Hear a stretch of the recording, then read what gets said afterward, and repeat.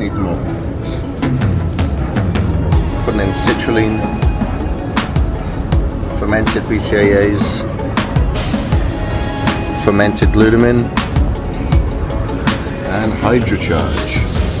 The main ingredient being citrulline. I know I may sound repetitive, but very important to focus on your blood flow when you're in a pressurized cabin, just so you don't get jet lag. And obviously drinking plenty of hydrocharge, so you stay hydrated when everybody here thinks I'm a right druggie. I am.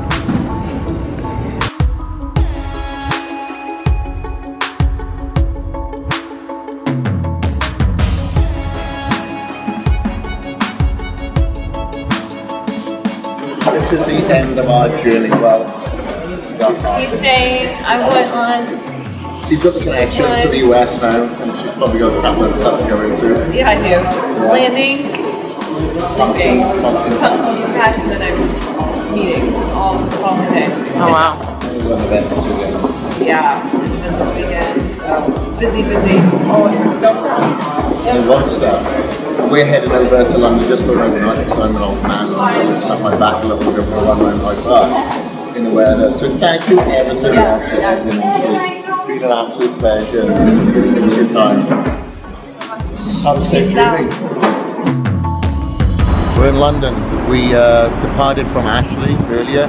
She continued to the US and we have got an overnight here in London. I have to break up my journeys so I can loosen up my back. I've got a severe curvature of my spine, which really does play up after lengthy flights, and it's got very tight now, so I like to split it up, have a workout, move around, and then have the second half of my journey if it exceeds like 8 or 9 hours.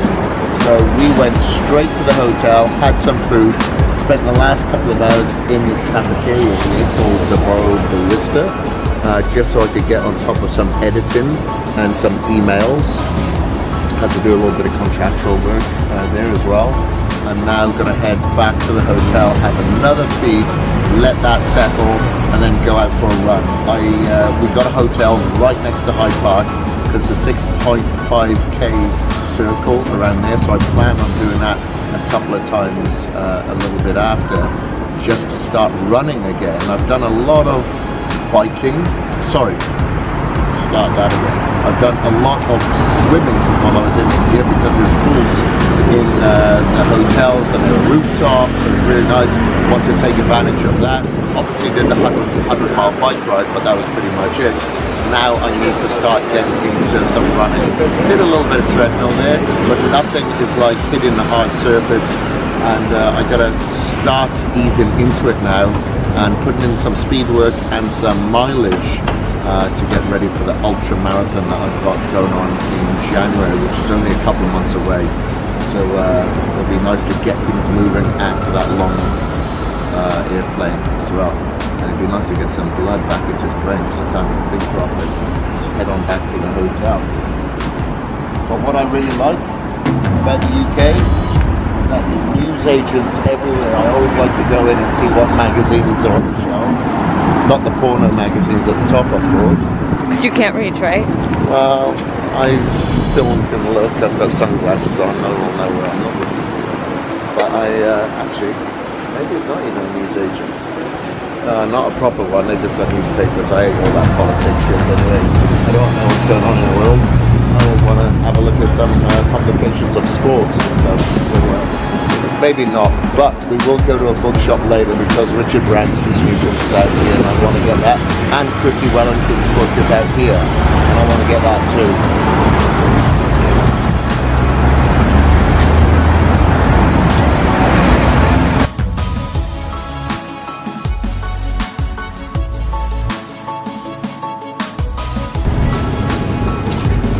This is crazy.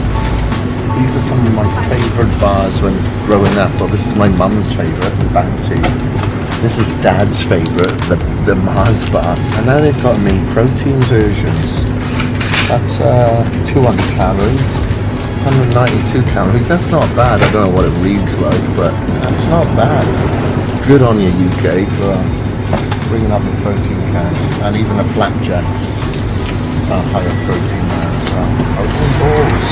You'd never see this a few years ago in UK newsagents. So it's good to see that times are changing.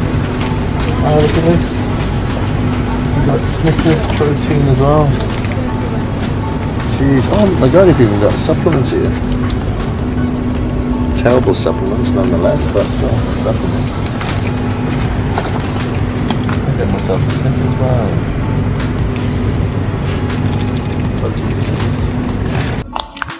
I'm able to pick up my coconut water, I'm able to get my protein bars if I want to have a bit of a snack, a bit of a dessert, if you will.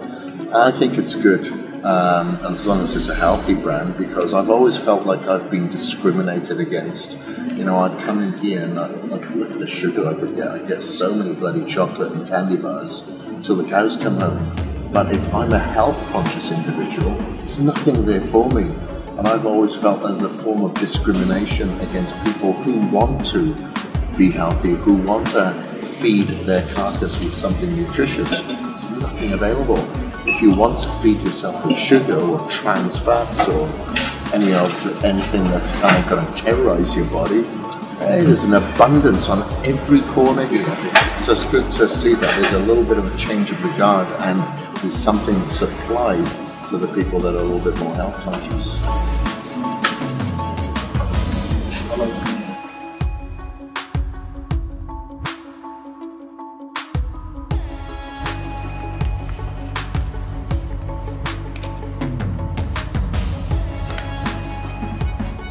Right, before I go out on my run here, I'm just strapping up my ankle.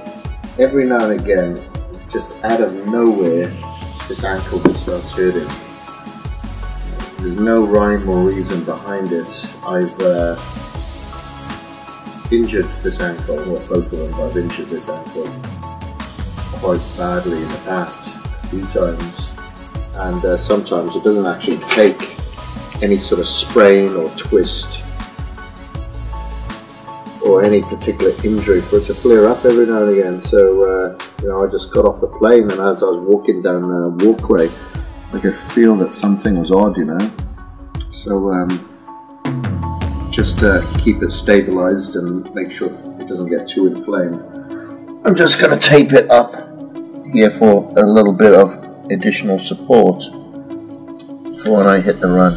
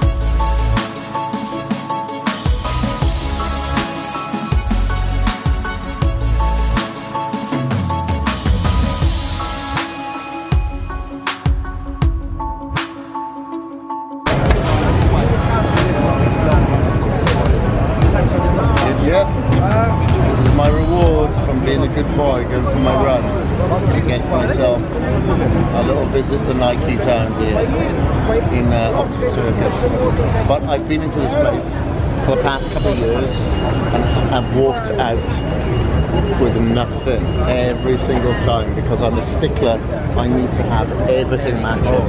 If I cannot get the cap, the top, the coat, the pants, the shoes, I walk out. If one of those things aren't in my size or they don't match, I walk out. This time everything was in matching and everything was in my size. So I walk out fully handed. And with a bill that's going to prompt my dad to message me and ask me what the hell am I doing blowing all this cash on this when I could easily go and get just as good stuff from Primark.